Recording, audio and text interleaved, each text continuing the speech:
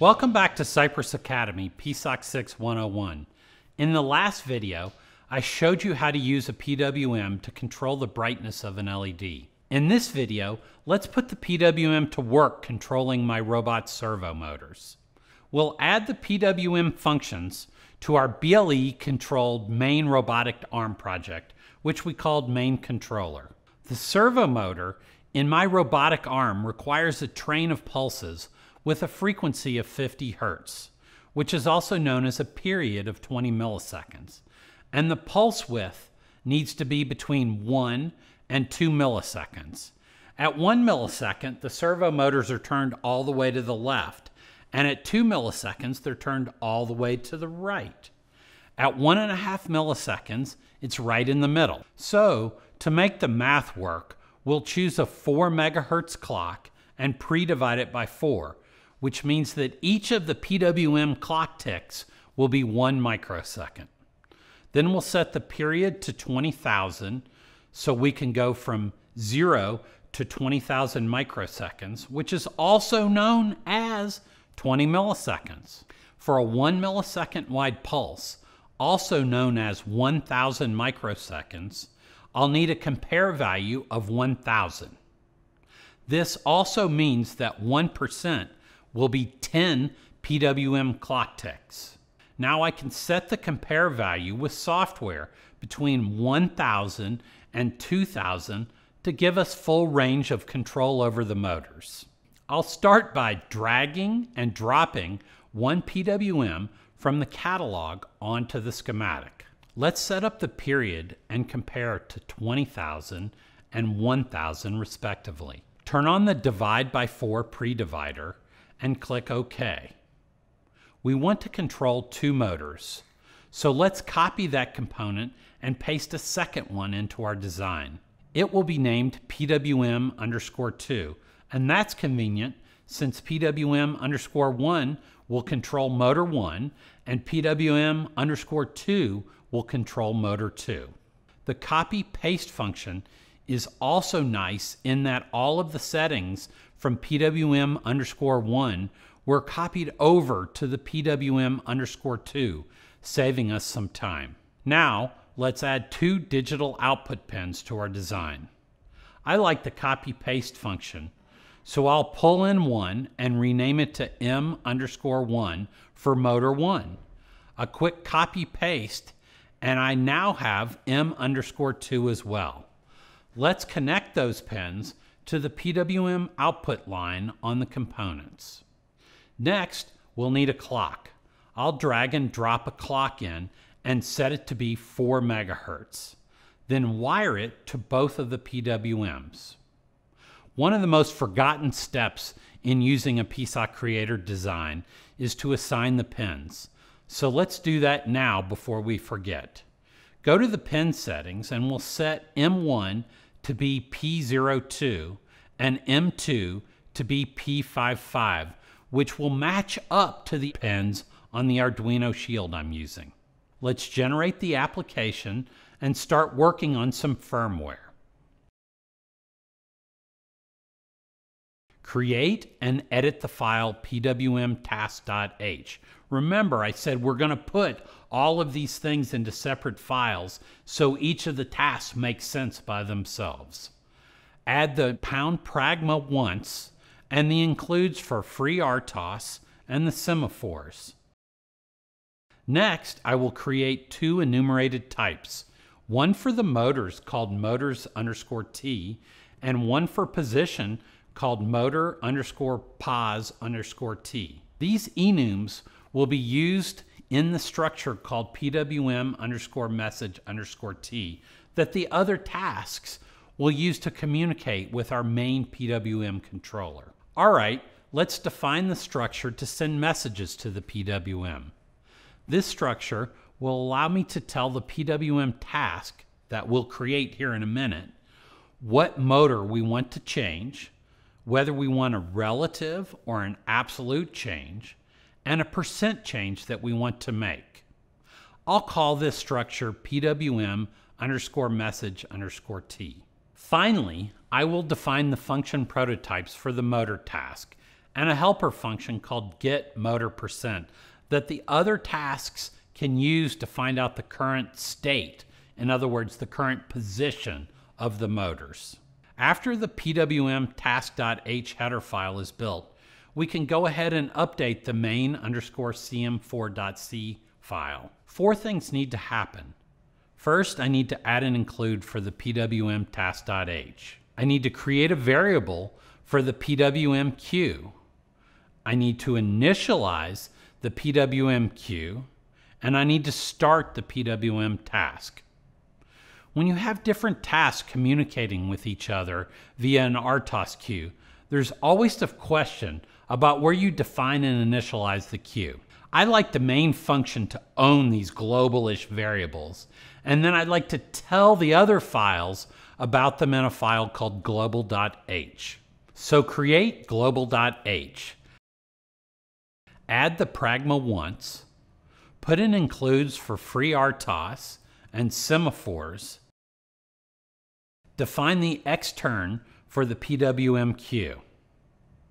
Now the other files can get access to the queue just by #including global.h. Now create and edit the pwm task. The only purpose of the pwm task is to take a message from the other tasks in the form of a percent, meaning a number between 0 and 100, and then turn the percent into a pulse width between 1 millisecond and 2 milliseconds. And finally, turn the pulse width into a compare value, which can be written into the correct PWM compare value register so that you get an output pulse of the correct frequency and width. I'm going to want 3 pairs of functions: percent to pulse width and pulse width to percent, PWM compare value to pulse width and pulse width to PWM compare value, and finally percent to compare value and compare value to percent. So how do I do that? Well, the math is simple. Look at this graph.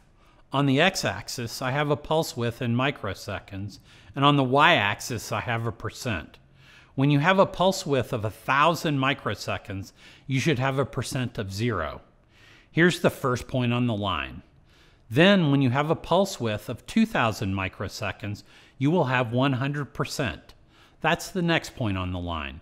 From Algebra 1, we remember y equals mx plus b. So the formula that turns pulse widths into percents is percent equals slope times the pulse width minus 100%. The slope of the line is rise over run, or 100% minus 0% over 2,000 microseconds minus 1,000 microseconds. And that can be arranged into percent into pulse width like this.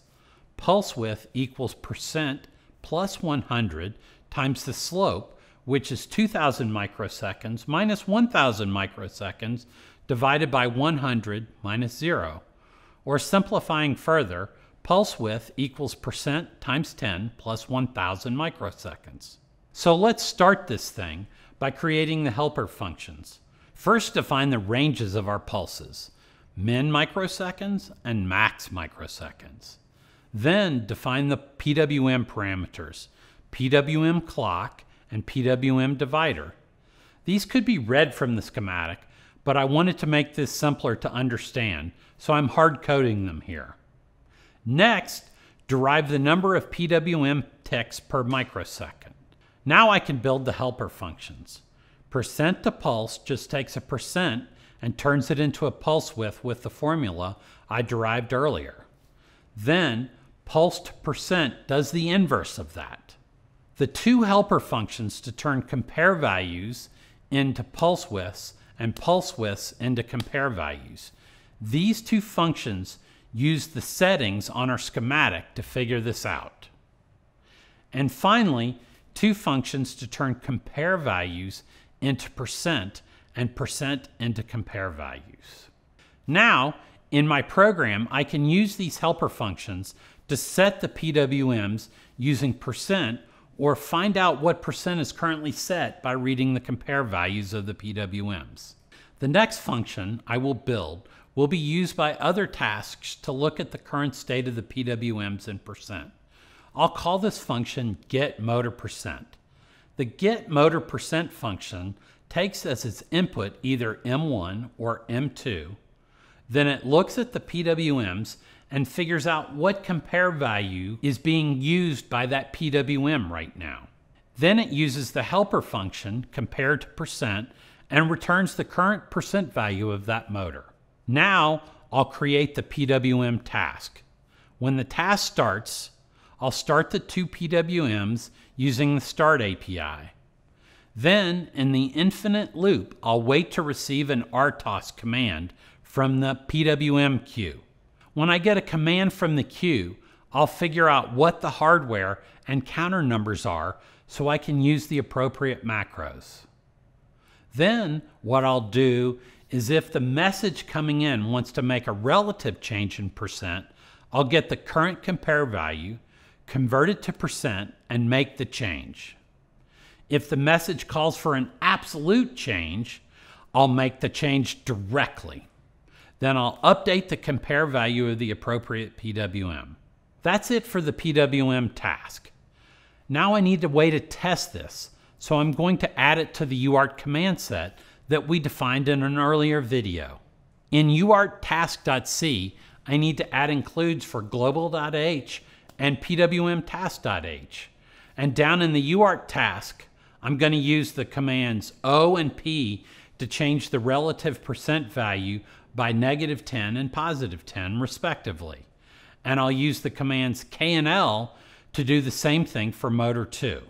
In the case statement for the command P, I'll set the message to control motor 1, I'll set an absolute percent, and then I'll set the percent change to -10.